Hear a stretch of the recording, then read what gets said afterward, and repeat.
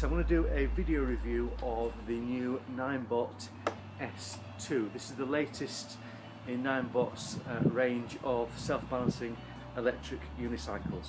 I'm going to compare the S2 to its predecessor, the Ninebot 1 E+. I'm going to show the differences between the two models and explain who I think the new S2 is designed for and for what type of use.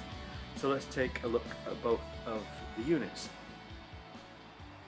So here it is. This is the Ninebot S2, and the first thing to mention is this is a really stunningly beautiful piece of equipment. I mean, just look at it. I mean, I just can't take my eyes off it. This thing is beautiful. I mean, it looks like it belongs in a museum of modern art. I mean, this thing is seriously attractive.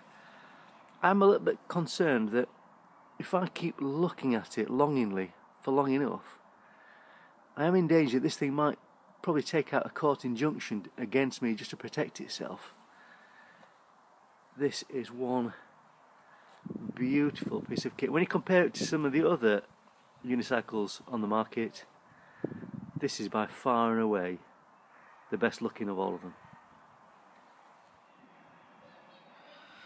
So compared to its bigger and its older brother, the E+, the S2 has slimmed down an awful lot. I mean, it shed a massive 2.5 kilograms in weight. It's reduced in size from 16-inch wheel to a relatively minuscule 14-inch wheel, and it's ditched the soft rubbery leg supports entirely, and the circular strip lights that ran around the entire circumference of the E+, well, they've been replaced with this new crescent lighting system. And also, I think to note is that the handles have changed as well. The tilt up handle there you see on the E+, that's been replaced by a much more comfortable carry handle there, which is solidly secured at both ends. So when you pick it up, it's secured at both ends, which if you had the old E+ for any length of time, they did have a tendency to snap and break off after about a year or so's use. So we'll wait to see how much better this new tilt-up version is. Another thing you notice as well is that more of the tyre is exposed on the new S2. There's a bit more of the wheel there exposed, and I guess that's one of the very few minor compromises that had to be made. When they reduced the wheel size, they had to make sure that there was enough clearance on the outer shell so it wasn't catching the curbs or catching the ground.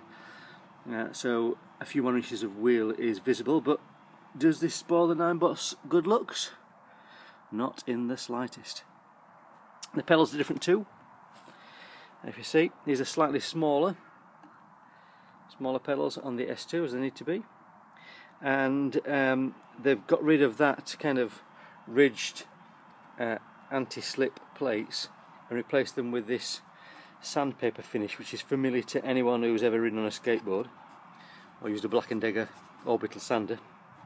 The effect is good too with that. I mean, as soon as you stand on the pedals, your feet seem secure and they stick in place and really firmly planted. And it does give you a sense of secure footing that wasn't really there before, particularly in wet weather. You could slip around on the E+. So, if I can drag my eyes away from it, let me just tell you how it performs. And to do that, I think we need to take it out on the road.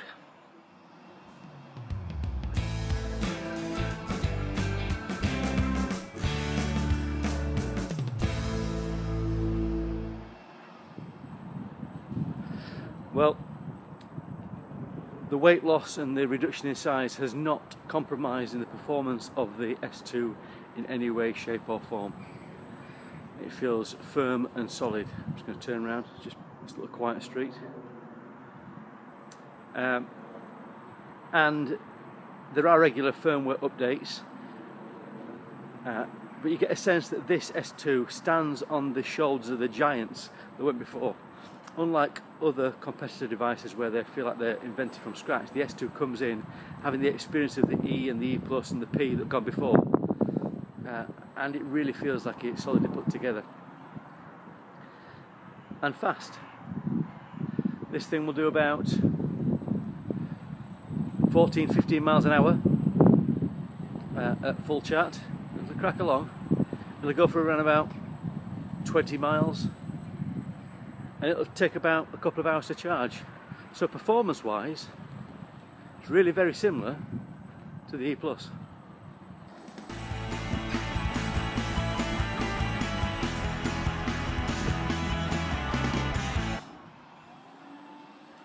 Having said all that, the E+ has still got an awful lot in its favour. The extra size and the extra weight certainly makes it a much more sure-footed vehicle for taking it off-road. And I've ridden it in some slippy and wet conditions. I've even ridden one 200 miles across Wales. And on the E+, it does feel with the extra weight and size, it's much more confident and comfortable in those off-road settings. I'm riding the E+ now and it handles really, really well. The S2 on the other hand, not so good on the cross country. In fact, I wouldn't like to take one on the off-road situation at all. I mean, I haven't tried it with the knobbly tyre on it, but that'd be like getting the Mona Lisa and then hanging it in a picture frame made out of fish guts. I mean, who in the right mind would do that? You just wouldn't do it. So if you're going off-road, the S2 is not for you.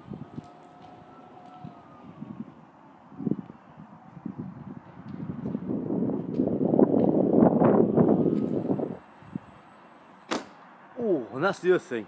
The removal of those soft pads from the outer shell has made this S2 something that's pretty unsuited for people that want to do stunts. I mean, it's got a beautiful finish on the outer shell, but it must be made by the same people that make non-stick pans, because being able to grip hold of this super slippy surface and jump up over curbs is really difficult. So the outer surface of this thing is beautiful to look at, probably good for cooking bacon on, but not suited for somebody who wants to do stunts. So if you wanted to jump over logs or up and down curbs, I don't think the S2 is made for you.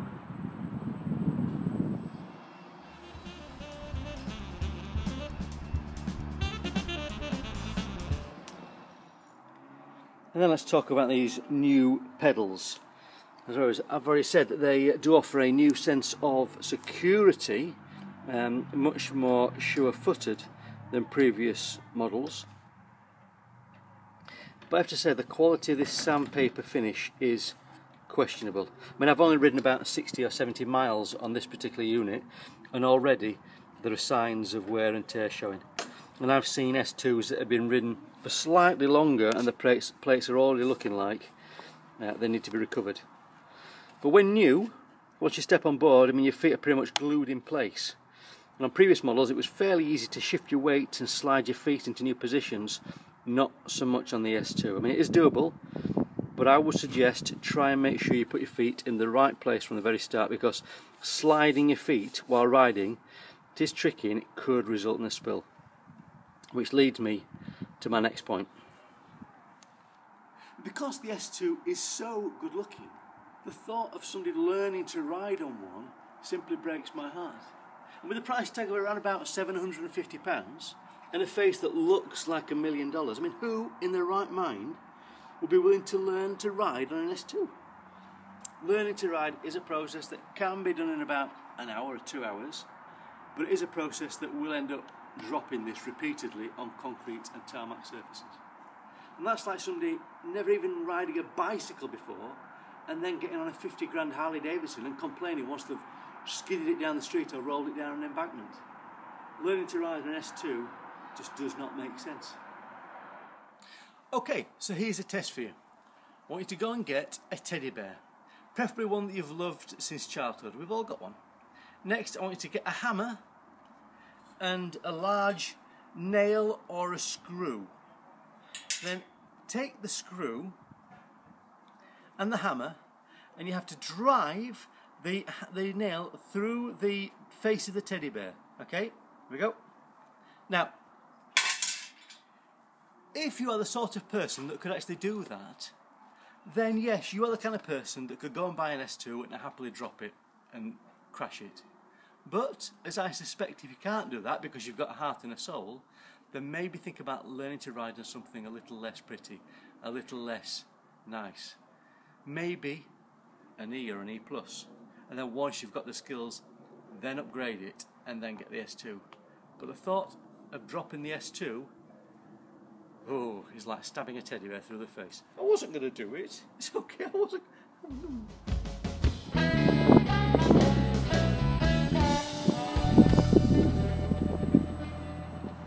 So, if the S2 is not a good first time ride, and if it's not good for doing stunts or going off-road or even for jumping up and down curbs, who is it for? Who is it aimed for? Well, I'll tell you, it's aimed at people just like me.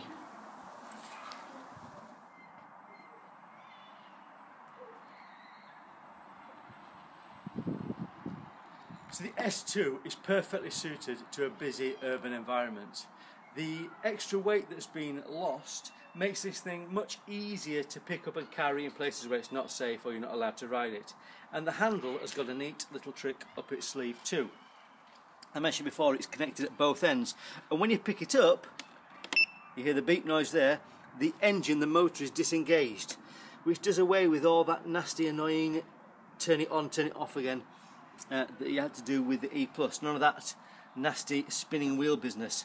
And then when you put it down, drop the handle, it engages again, you simply get on and ride away.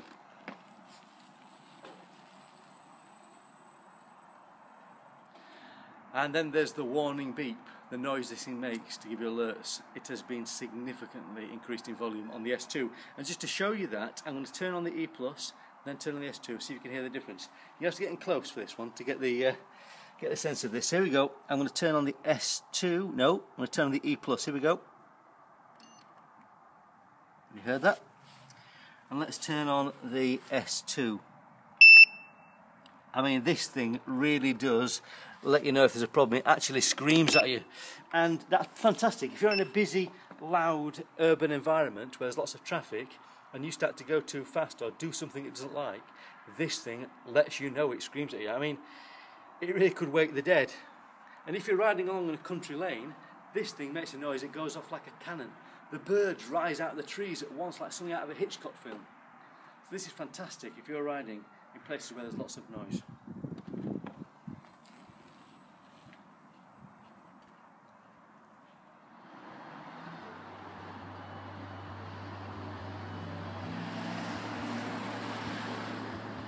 So there you have it, the outstanding Ninebot S2.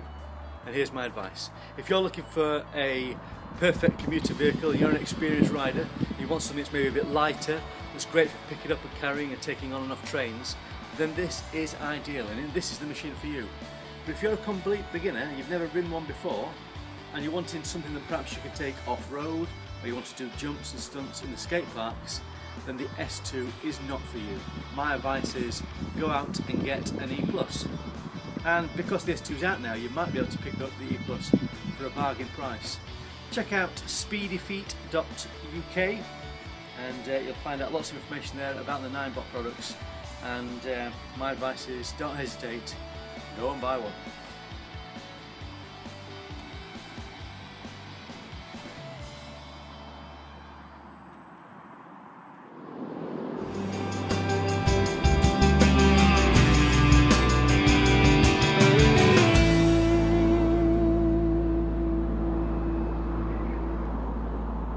There's only one thing that's better to look at than a Ninebot 1 S2, and that's somebody on a Ninebot 1 S2 holding a puppy.